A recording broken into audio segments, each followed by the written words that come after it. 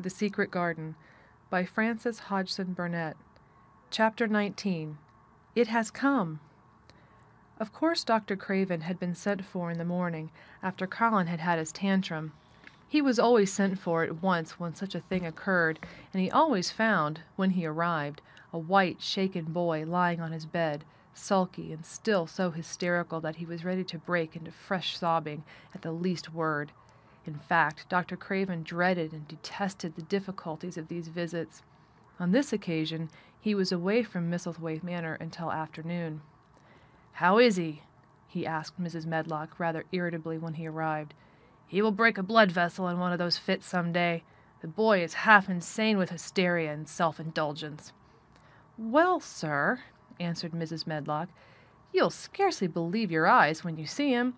That plain, sour-faced child that's almost as bad as himself has just bewitched him. How she's done it there's no telling. The Lord knows she's nothing to look at, and you scarcely ever hear her speak, but she did what none of us dared do. She just flew at him like a little cat last night, and stamped her feet and ordered him to stop screaming, and somehow she startled him so that he actually did stop. And this afternoon, well, just come up and see, sir. It's past crediting." The scene which Dr. Craven beheld when he entered his patient's room was indeed rather astonishing to him. As Mrs. Medlock opened the door, he heard laughing and chattering. Colin was on his sofa in his dressing gown, and he was sitting up quite straight looking at a picture in one of the garden books, and talking to the plain child, who at the moment could scarcely be called plain at all, because her face was so glowing with enjoyment. "Those long spires of blue ones, we'll have a lot of those," Colin was announcing. "They're called delphiniums." "Dickon says they're larkspurs made big and grand," cried Mistress Mary. "There are clumps there already." Then they saw Dr. Craven and stopped.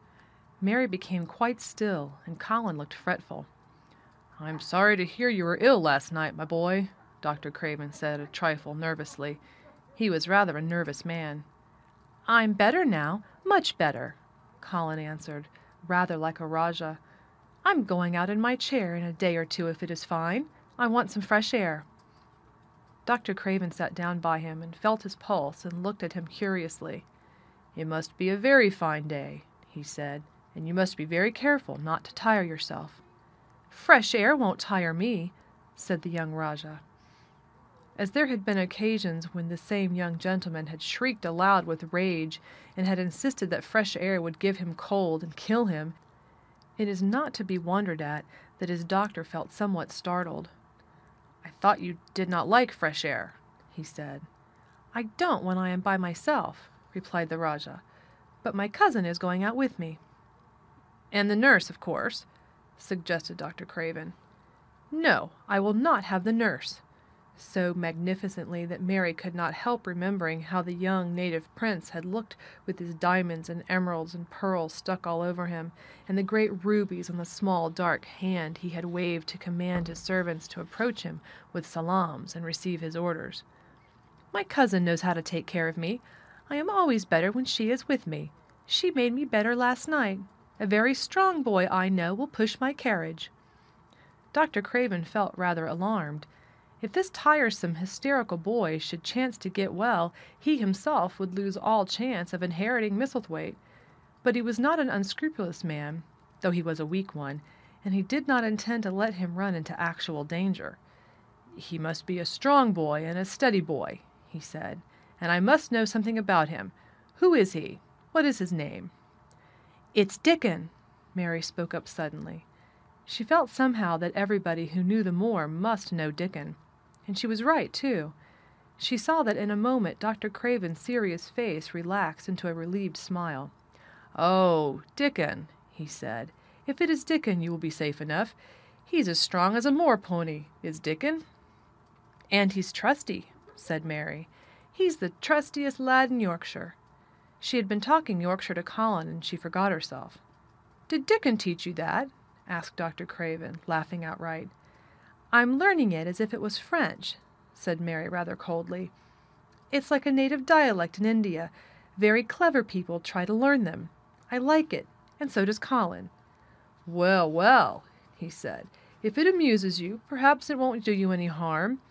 Did you take your bromide last night, Colin?" "No," Colin answered. "I wouldn't take it at first, and after Mary made me quiet she talked me to sleep, in a low voice, about the spring creeping into a garden." "That sounds soothing," said Dr. Craven, more perplexed than ever, and glancing sideways at Mistress Mary, sitting on her stool and looking down silently at the carpet. "You are evidently better, but you must remember—" "I don't want to remember," interrupted the Rajah, appearing again. "When I lie by myself and remember, I begin to have pains everywhere, and I think of things that make me begin to scream because I hate them so. If there was a doctor anywhere who could make you forget you were ill instead of remembering it, I would have him brought here." And he waved a thin hand which ought really to have been covered with royal signet rings made of rubies. "It is because my cousin makes me forget that she makes me better." Dr. Craven had never made such a short stay after a tantrum. Usually he was obliged to remain a very long time and do a great many things. This afternoon he did not give any medicine or leave any new orders, and he was spared any disagreeable scenes. When he went downstairs he looked very thoughtful, and when he talked to Mrs. Medlock in the library, she felt that he was a much puzzled man. "Well, sir," she ventured, "could you have believed it?" "It is certainly a new state of affairs," said the doctor, "and there's no denying it is better than the old one." "I believe Susan Sowerby's right, I do that," said Mrs. Medlock. "I stopped in her cottage on my way to Thwaite yesterday and had a bit of a talk with her. And she says to me, 'Well, Sarah Ann, she mayn't be a good child, and she mayn't be a pretty one, but she's a child, and children needs children. We went to school together, Susan Sowerby and me.' She's the best sick nurse I know," said Dr. Craven. "When I find her in a cottage, I know the chances are that I shall save my patient." Mrs. Medlock smiled. She was fond of Susan Sowerby.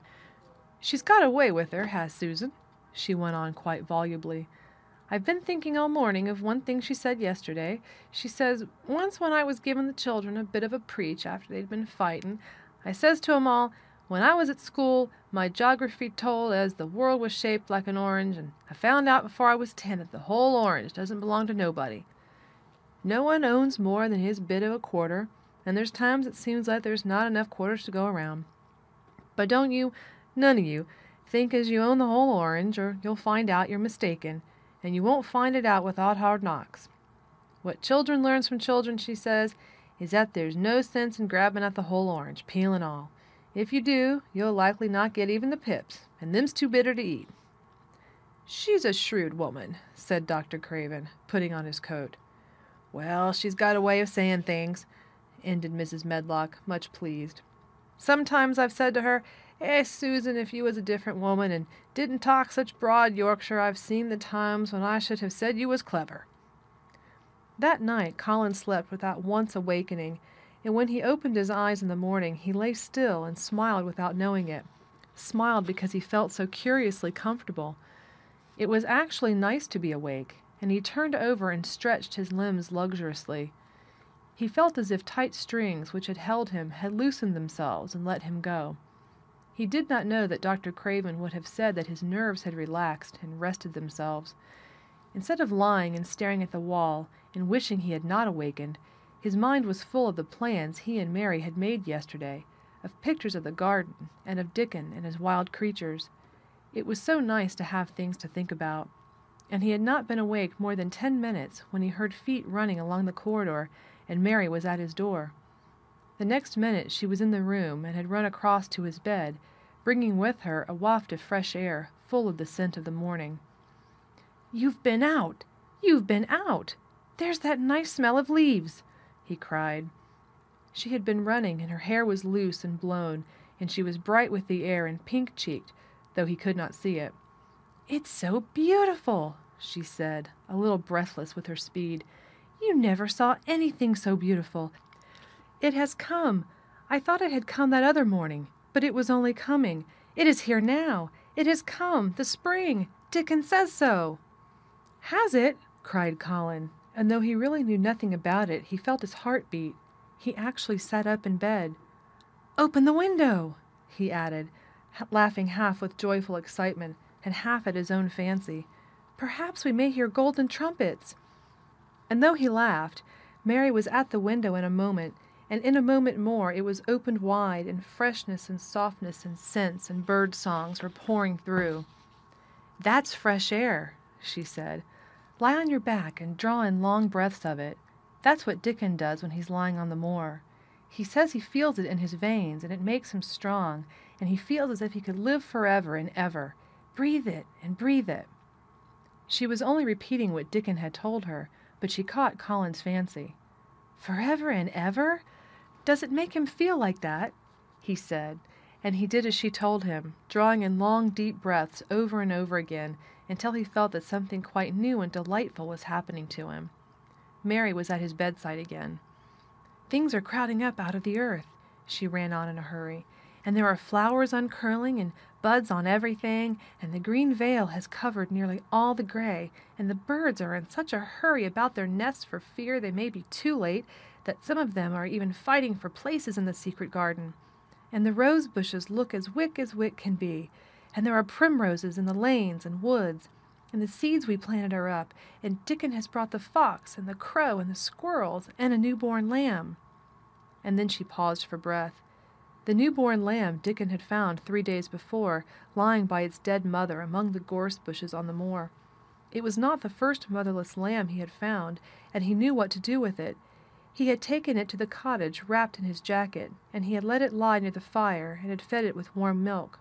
It was a soft thing, with a darling, silly baby face, and legs rather long for its body. Dickon had carried it over the moor in his arms, and its feeding bottle was in his pocket with a squirrel. And when Mary had sat under a tree with its limp warmness huddled on her lap, she had felt as if she were too full of strange joy to speak.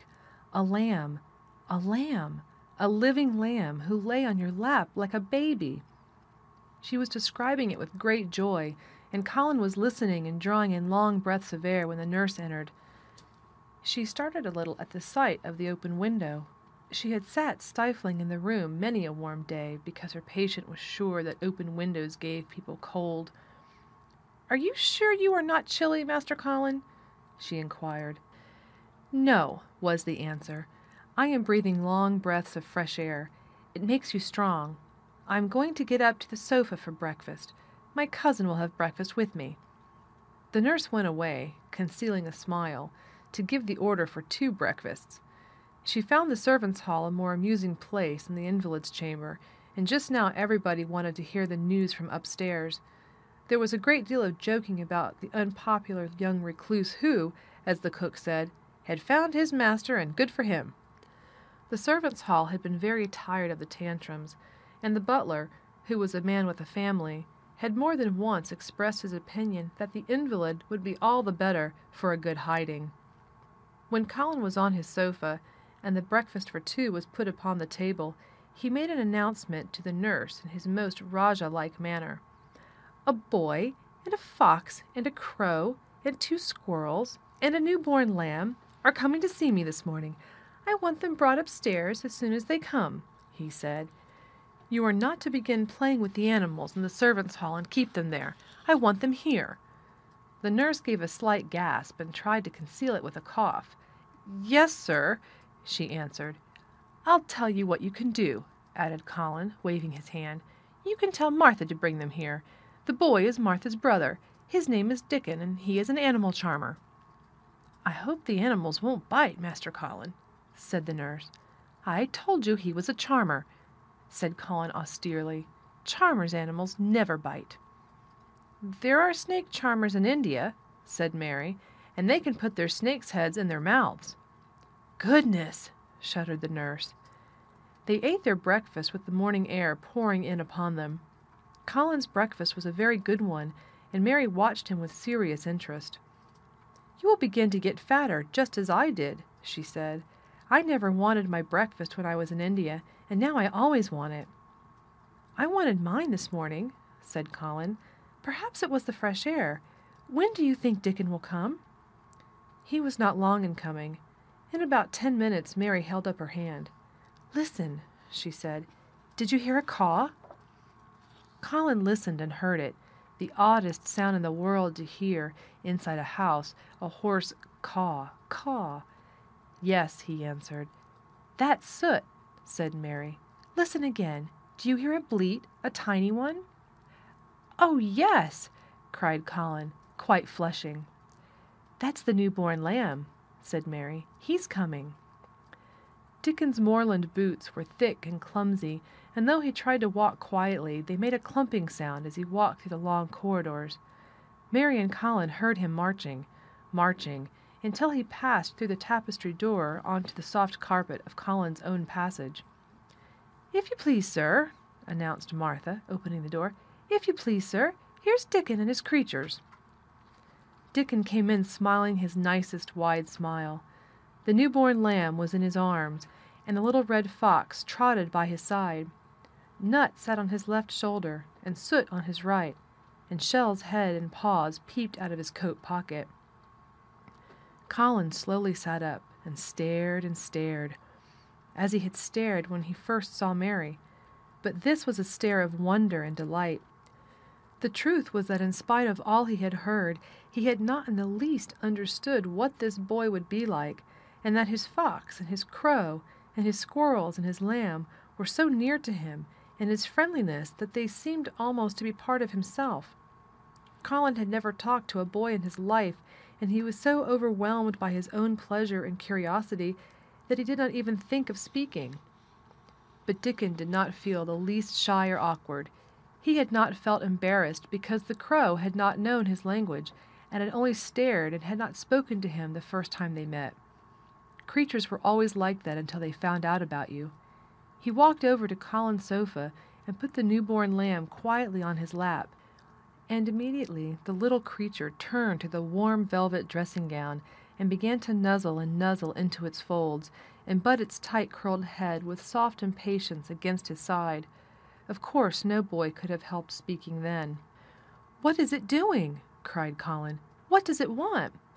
"It wants its mother," said Dickon, smiling more and more. "I brought it to thee a bit hungry, 'cause I know they'd like to see it feed." He knelt down by the sofa and took a feeding bottle from his pocket. "Come on, little un," he said, turning the small woolly white head with a gentle brown hand. "This is what they's after.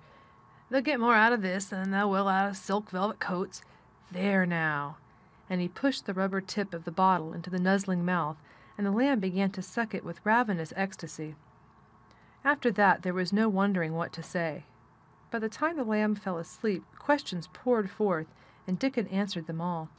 He told them how he had found the lamb just as the sun was rising 3 mornings ago. He had been standing on the moor, listening to a skylark, and watching him swing higher and higher into the sky, until he was only a speck in the heights of blue. "I'd almost lost him but for his song, and I was wondering how a chap could hear it, when it seemed as if he'd get out in the world in a minute, and just then I heard something else far off among the gorse bushes. It was a weak bleatin', and I knowed it was a new lamb and was hungry, and I knowed it wouldn't be hungry if it hadn't lost its mother somehow, so I set off searching. I did have a look for it. I went in and out among the gorse bushes and round, and I always seemed to take the wrong turning. But at last I seed a bit of white by a rock on top of the moor, and I climbed up and found the little un, half dead with cold and clemming." While he talked, Soot flew solemnly in and out of the open window, and cawed remarks about the scenery, while Nut and Shell made excursions into the big trees outside, and ran up and down trunks and explored branches. Captain curled up near Dickon, who sat on the hearth-rug from preference. They looked at the pictures in the gardening books, and Dickon knew all the flowers by their country names, and knew exactly which ones were already growing in the secret garden.